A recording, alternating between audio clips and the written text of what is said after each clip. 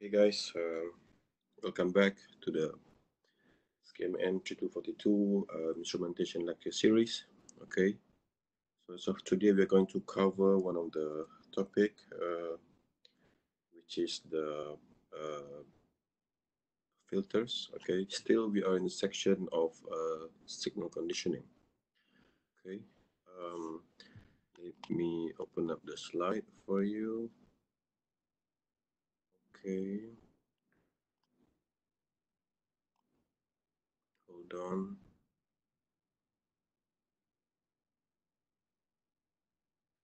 Instrumentation.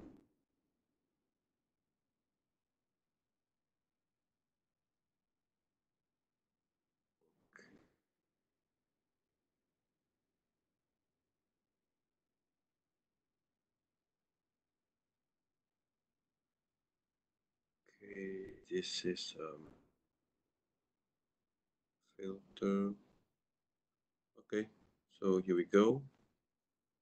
Again, I would like to recap the whole course. Basically, our lecture is very much divided into three different sections. First one is the introduction. The second part is basically on the signal conditioning, and the third part is on the sensors and actuators, which is the transducers. All right. So filters is basically in the second part, basically. All right. So why we have the filter? Basically, we need those to eliminate unwanted noise from whatever sensor or from whatever measurement that we are doing. Okay, in typically in any system of measurement, we are measuring, some parameters or some thing that we want to measure, but actually we are measuring the information together with the noise, right? So filters are very much used to make sure that we get the information and we remove the noise at the same time. Okay, so they say here the simple filter is just consists of a single resistor and capacitor. Okay, so you just need two basic components to basically construct a very simple filter. All right, you just need one resistor and one capacitor.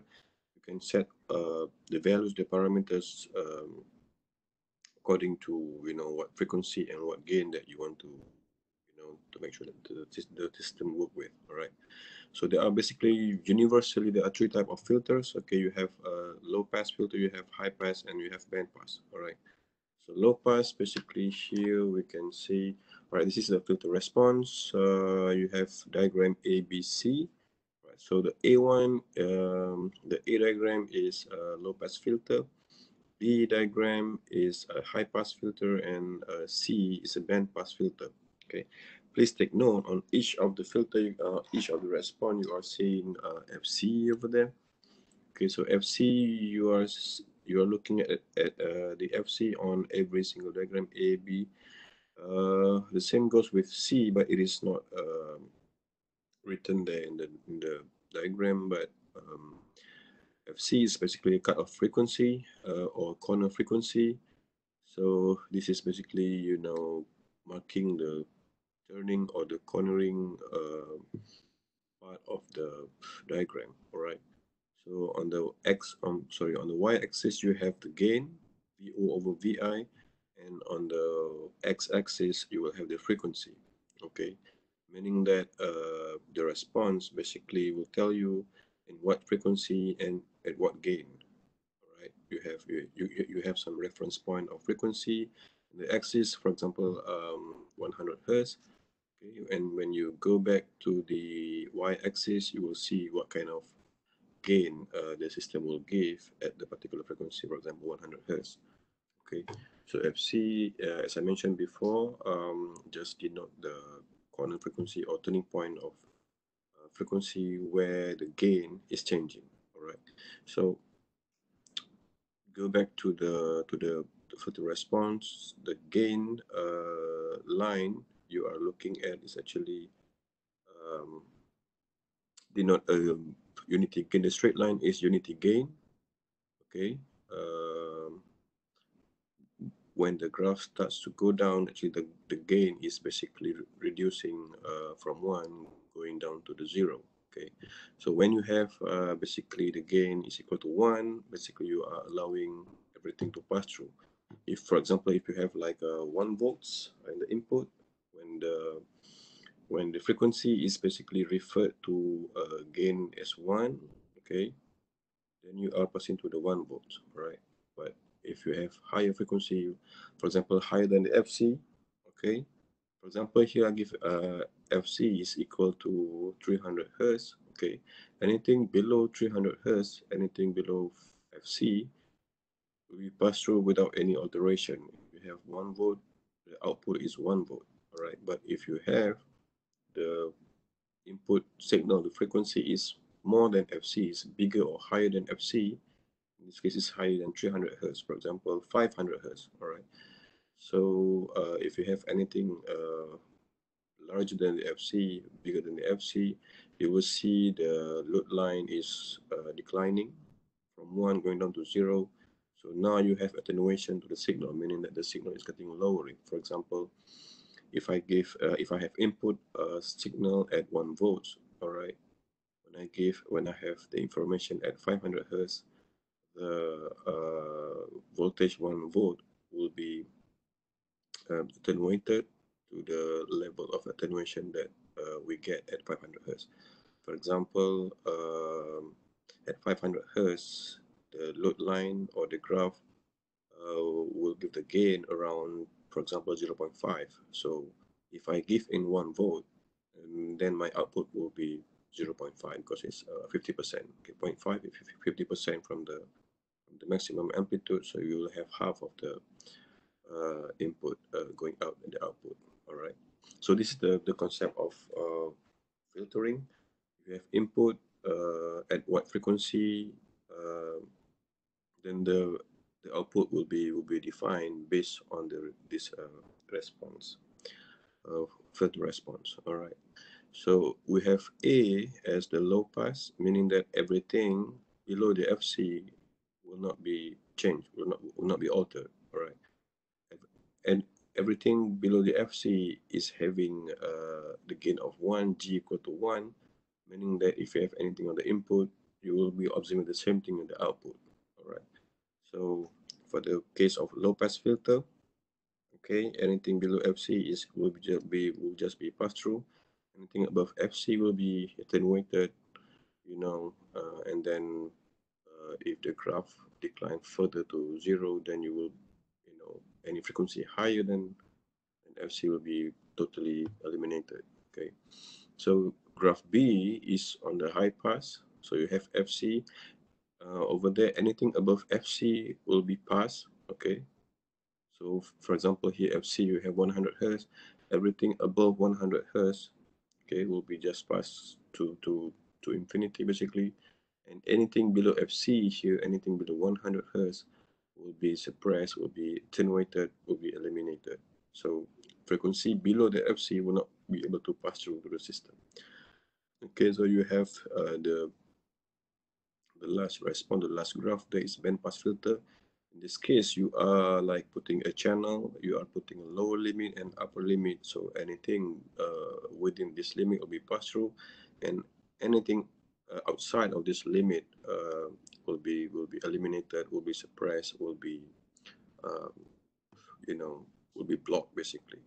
So for this particular graph C, for the bandpass filter, you have two cutoff, which is the cutoff lower, okay, frequency cutoff lower FCL, and you have the frequency cutoff upper FCH basically, and supposed to be located at both of the corner of the graph. Okay. Okay, this is the whole map of filters. All right. So here we are talking about signal filter. So you can take any signal. Okay. The signal here refer to any kind of information that you receive from your sensor. Okay, the signal not necessarily has to be a radio signal or any other signal that you may have. known of, but the signal here refers to the information in terms of voltage and current. Okay, so voltage and currents are basically a form of signal from the analog circuitries. So when you talk about this analog and when you talk about voltage and current, you are still referring to the output from your sensors. Okay, it can be any sensor, it can be temperature, humidity, pressure, velocity, and many other things. So the output from these transducers or from these sensors are normally noisy. So the output or this output, these noises basically in the form of voltage and current. So filters is very much necessary. Okay. So filter is basically divided into two major categories, which is one is the analog filter and the other one is digital. For the digital one, it is in the form of programming code, normally in the digital form, in the computer programming form. All right. While for the analog filter is basically taking the circuits analog circuitry form. So if you want to perform digital filtering, you have to do it in either MATLAB or C or Java or any other programming language. If you want to do filtering in the analog part, you are working with the circuitry, basically with the op amps, operational amplifiers, with the capacitors, and with the resistors. All right. So okay, for this particular courses, we are just looking at the analog filter. Look at the blue one, the element type. We have active and passive. We will go through in detail, and of course, not only that, you also will be looking on the other dimension of filter, basically the frequency band or the frequency values, right? Because the information you are receiving from your sensors, not only you measure in terms of voltage or current. Okay, so those voltage and current basically they come together with certain frequencies in it. All right. So you have voltage, current, and frequency. Those are the information that come out from your sensor all the time. Okay. So for the frequency band, I just explained about the low pass, high pass, band pass. Those are the three basic things. And all pass meaning that there is no filter, band reject, and band pass is more the same thing. It's just complementary thing. All right. So the next slide here, we are looking at the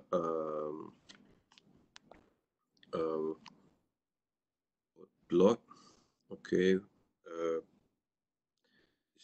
This is more or less the same thing that I may have explained a couple of slides previously. We are looking at the filter response.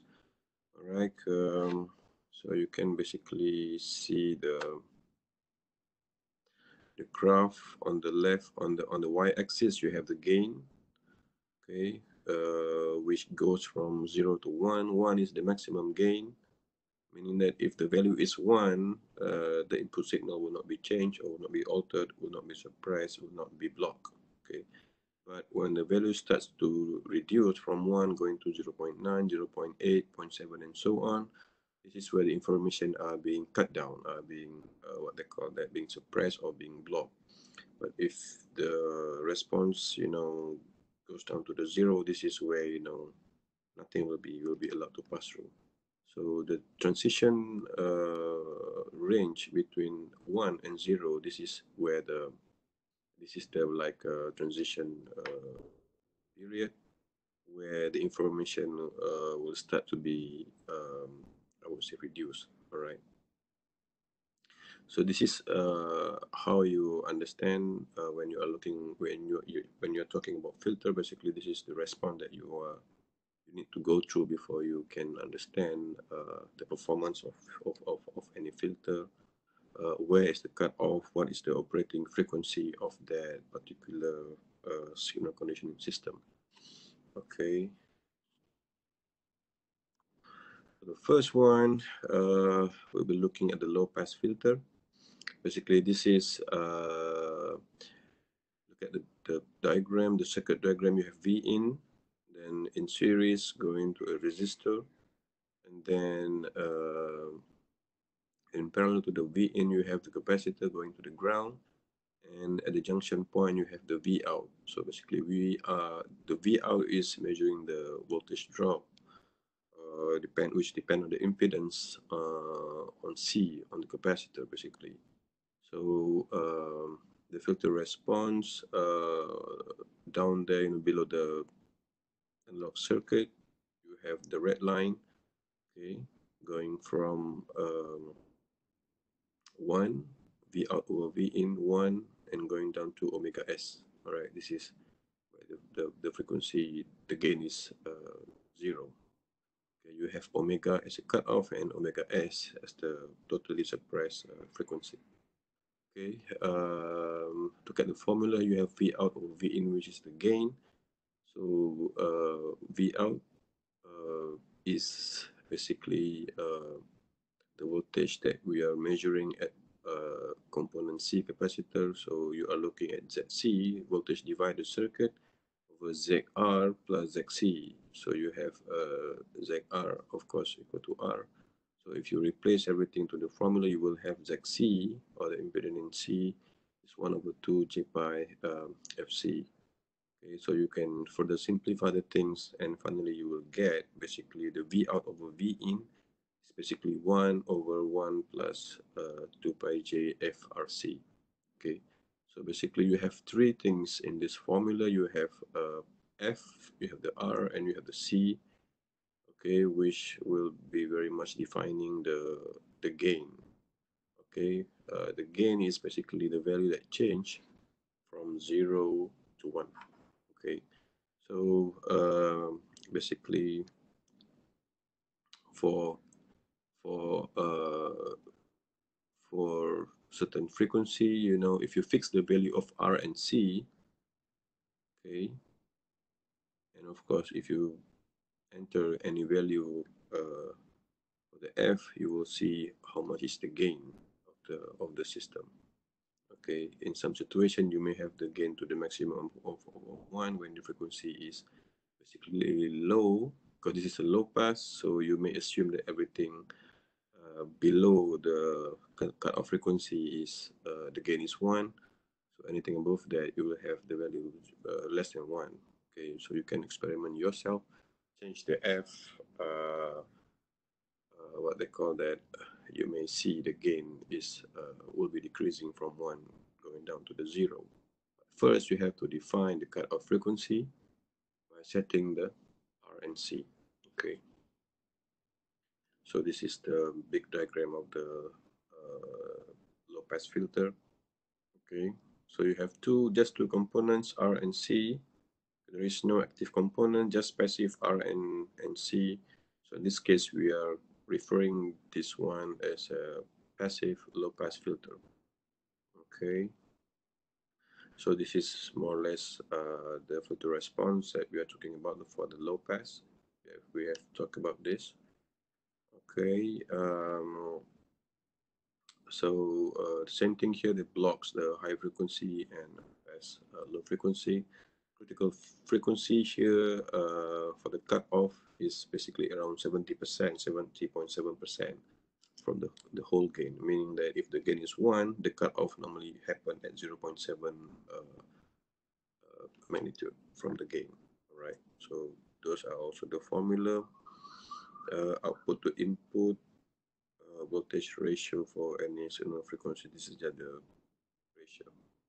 Okay, so how to basically design the filter, because when you have inputs, you know your input behavior, you know the frequency, so you know the information. For example, in my simple application, I have sensors coming from my sensor is basically a microphone, which is very sensitive to the voice. So for example, I know my voice is below 500 Hertz, so anything above 500 Hertz is not my voice. So I'm setting the filtering cutoff threshold is to 500 Hertz. So I have this kind of parameter with me when I want to design a filter. Okay. So when I have this thing, this parameter, you can basically start to find the R and C according to these steps. All right. First, you can use any standard capacitor value from micro farad to picofarad. You can take any nominal value 0.1, 10, 20, 50, 100, and all, and so on. From there, you fix one value, and you can find the other value. You can take any nominal resistor value from 1 kilo ohm to 1 mega ohm. Okay, and then from there, you can basically construct your own filter. Okay, just to find the value of C and R, you are basically done. Okay. Okay, now we are looking at the passive high pass filter. So also the circuit there shows the V in, C, R, and V out. Please take note now the position of R and C is changing. They switch places basically if you compare to the low pass filter. Okay, the rest are all the same. When you look at the filter response on the graph with the red color, the response is now flipping, is changing from the previously low pass, they flip the other side. The high pass, they go to the other side. And now the voltage divider for the impedance, now we are looking at the voltage drop at R. Okay, if you can remember correctly, for the low pass filter, we are measuring the voltage drop at component C, capacitor. For this high pass filter, we are basically measuring the voltage drop in R, in the resistor. Okay, so when we do this, we have to go back to the voltage divider step. We are looking at the response of V out over V in, which would take equal to the impedance of R over the impedance of R plus the impedance that drop in C. Okay, so in this case, the impedance of R is equal to the R value. So equal the impedance of C, you can take that value 1 over 2 pi JFC. Then V out over V in, you will have the following what they call that formula.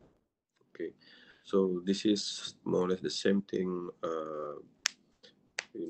You use the same concept for the low pass filter basically. Okay, so this is the diagram. Please take note on the position of R and C. Okay, and this is the filter response. Okay, the same thing. Please take note on the formula. Okay, for this particular passive filter, you have to basically be able to recognize the circuit, the input output, the Z and the R and the C. Okay, and you have to more or less memorize the formula to get the cutoff and the gain, right? And basically you are done. Okay, so now we are more or less finished on the passive filter. Now we are looking at the active filter. So active filter actually use op amps. All right, so op amps we have seen from the previous chapters. They are taking the type and the shape of an IC chips, where you have to power it up by power source, power supply. Okay, which is different for the case of passive filter. You are using just capacitor and resistor, so there is no external power or anything that you need to make sure the circuit is working. That is for the passive filter. For the active filter, basically you need op amp, and therefore you need power supply. And for this particular case, okay, you are combining amplification and filtering at the same time, because you are using op amp, operational amplifier. For the passive filter, you just can filter, you cannot amplify. Okay, meaning that if the input is 1 volt, the output the maximum output can go to just 1 volt for the active for the passive filter. But if you are using active filter, basically you can have input at 1 volt and the output can go, you know, more than 1 volt, for example 5 volt or 10 volt, for example, because active filter can filter and can amplify at the same time. That's the good thing about active filter. But you need an external power supply because you are using IC chips. All right. So this is the low pass, active low pass filter circuit. You have op amps in the middle. Then input is on the left of the triangle, output on the right. You have bypass capacitor CF and bypass resistor RF that connects the input to the output. And the positive leg of the op amp is, you know, connected to the ground, and the negative leg is going to the resistor and connected to the input. All right, so this is some kind of inverting type active filter. Okay, please note the position of all the components outside of the filter, which is R1, CF, and RF. Okay, so you can pay attention to the circle junction in red. Okay, this is where you can see the equation that tell I1, I2, and I3, because you have three things coming in from there. You can refer this thing back on how to analyze the current direction and distribution of amps in the lecture. I can't remember which lecture, but they're talking about op amp. They're talking about op amp, and we made this kind of similar kind of analysis of where the current going in and out from this circular junction. Okay, so we have I1, I2, and I3 is equal to 0. You know this thing from the previous slide, and then these are the formula that basically govern the thing that relates between the Vin and V out. Because the idea here, we want to see for any filter, you want to see the gain, which very much depend on the frequency, and of course you want to see whether how can we find the frequency and all the values of RF resistor and capacitor in the filter, basically the circuit. All right, so you have here in this case V out in the function of V in with all the parameters of RF, RI, and of course CR, and also the D. All right.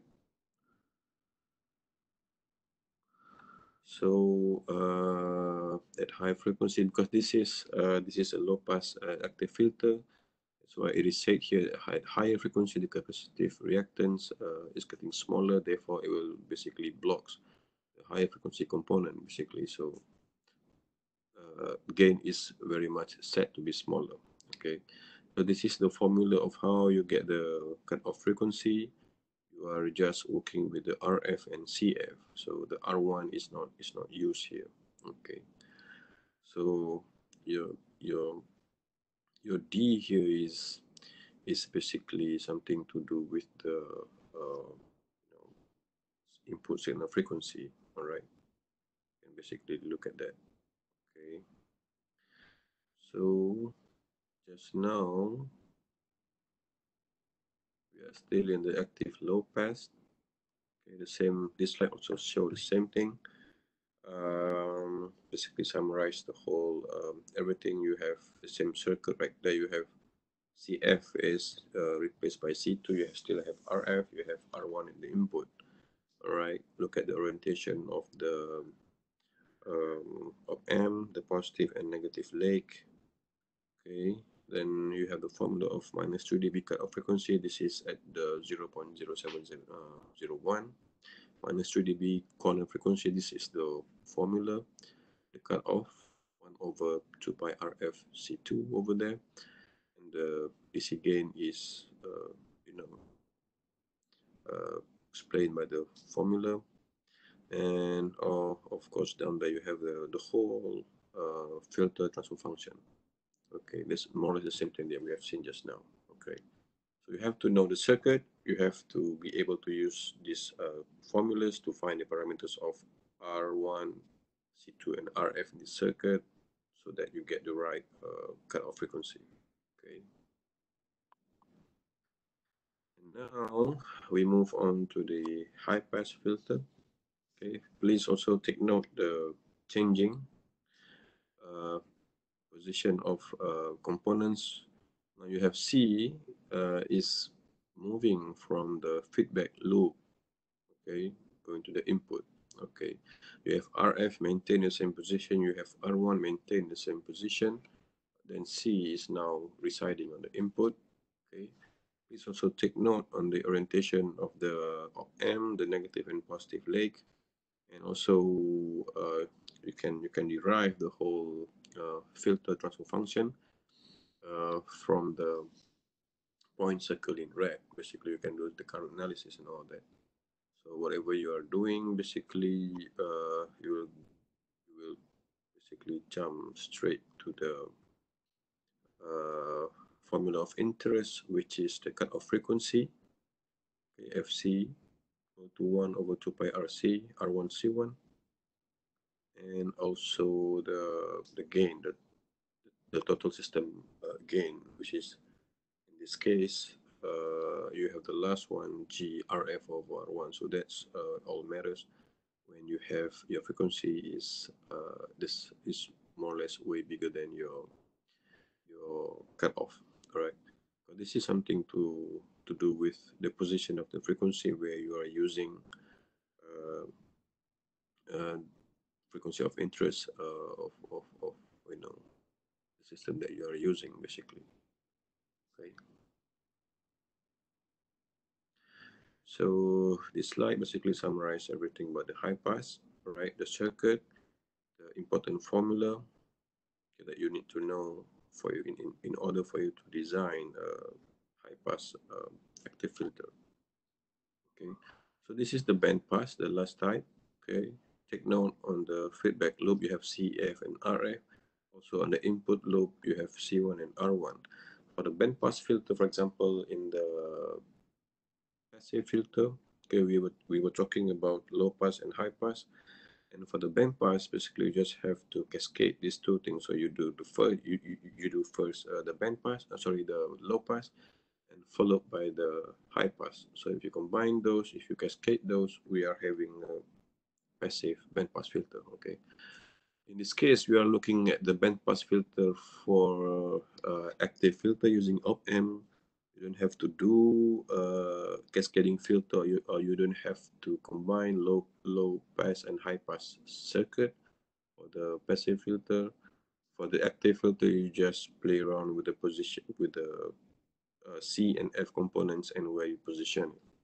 Okay, so you have seen just now when we change the position of C and R here, we are having a different kind of filter. Okay, in this case, you change this thing again, you are having a band pass filter.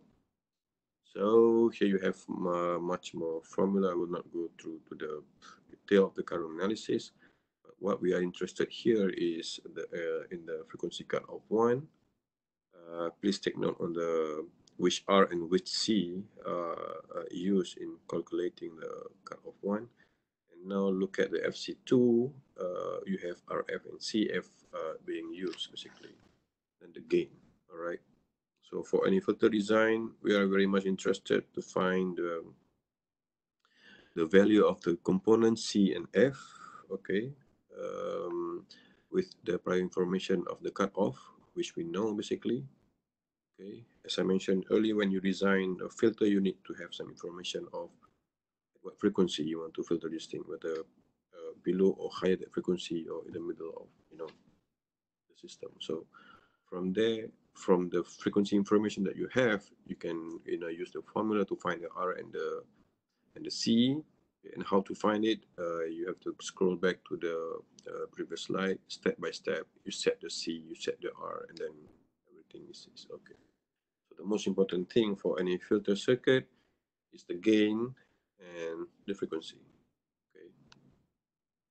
So that's very much the end of lecture 6, which cover a little bit about filter. Okay, so that's all for now. I'll see you again in the next lecture.